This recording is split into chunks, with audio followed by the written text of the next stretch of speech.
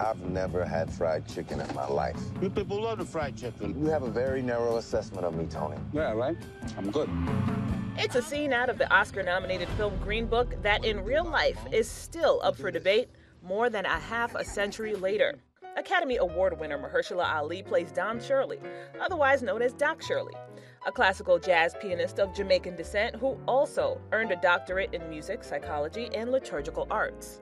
The Doc rose to prominence in the 1940s, composing orchestras and playing the world over. I met him when I was 5.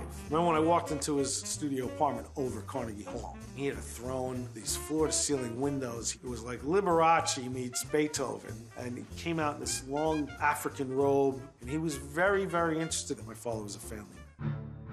But a tour in the 60s through the Jim Crow South would prompt the prodigy to hire a white bodyguard to chauffeur him. Enter Tony Lip Vallalonga, played by Viggo Mortensen.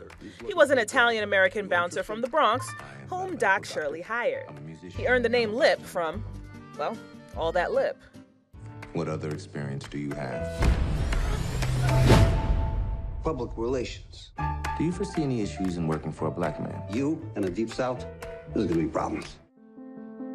The movie follows the two as Tony Lip, who is depicted as a casual racist, gets to know Doc Shirley as a man and reshapes his view. For their journey, Doc's record label gives Lip the Green Book, based off of the Negro Motorist Green Book, which was published from 1936 to 1966. Author and cultural historian Candace Taylor has been chronicling the actual story of the Negro Motorist Green Book. She spoke to CBS's Sunday Morning. It was after the Depression, before the war, the auto culture was really burgeoning. There were more jobs for black people. During that time, African Americans were encouraged to buy cars if they could, in order to avoid segregation and embarrassment on public transportation. Victor Hugo Green, a black postal worker from New York City, came up with the guide to businesses in the South, where black people could safely eat, gas up, and lodge. Candace has visited more than 9,600 Green Book sites across 48 states. A lot of people assume that the Green Book only featured places that were either small tourist homes or downtrodden motels or places that really didn't have, much to offer, that it was kind of black people got what was left over. And that's not really true. I mean, the Bel Air Hotel in Los Angeles was listed in the Green Book. The Waldorf Astoria was listed in the Green Book. It also helped black travelers avoid possibly deadly encounters in what were known then as sundown towns, white-only areas in the North and South, where black people were not welcome after dark.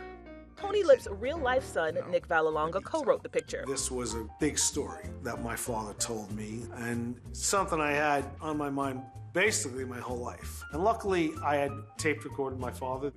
He said he'd long waited to make a film about his dad and Doc Shirley. According to Nick, the doc granted his request with one condition. I got back in touch with Dr. Shirley as an adult and got his side of the story. He wanted me to tell the whole story, everything that he told me and everything my father said, and he said he wanted to wait until he had passed away. We had a lot of material to go with, hours of tapes, and we also had all the letters that he had written home on the trip. So we went through the letters and we went through the tapes and we listened to the story. Doc Shirley's family says most of the movie is indeed not true or embellished. Speaking to A1's Movie Club right before the film's release last fall, 82-year-old Maurice Shirley, Doc's youngest and last living brother, told the podcast he refused to watch it because it's full of lies. The Doc wasn't estranged from his family or the black community, and that he definitely had fried chicken before. Doc's niece, Carol Kimball, echoed the sentiment, calling Green Book, quote, a white man's depiction of a black man's life. The film also includes a gay sexual encounter Shirley allegedly had during the tour. Nick said Shirley never came out in real life. Vallalonga maintains the story is true, and that they only bent the timelines. In real life, the pair's trip only lasted about 2 months. In the movie, it adds up to about a year.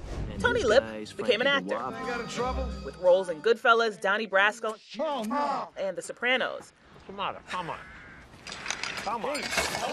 Doc Shirley continued to write, compose, and record. The only two people who can truly refute or confirm what's factual in the movie, Doc Shirley and Tony Lip, both died in 2013 within months of each other. Green Book is up for 5 Oscars, including Best Picture. For InsideEdition.com, I'm Stephanie Officer.